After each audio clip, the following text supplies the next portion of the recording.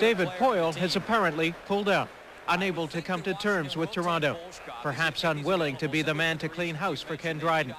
Initially, GM Bob Gainey was the man Dryden really wanted, but Gainey said no.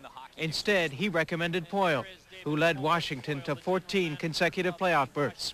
A protege of Cliff Fletcher, Poile built the Capitals into a perennial contender, but never won a Stanley Cup.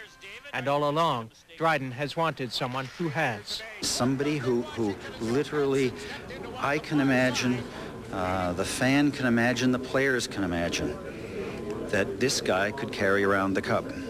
And if we can't imagine that, that's not the right person. Despite whispers to the contrary, Dryden made no formal offer to Poile, only to Gainey. Bill Waters, meantime, continues to be interim GM.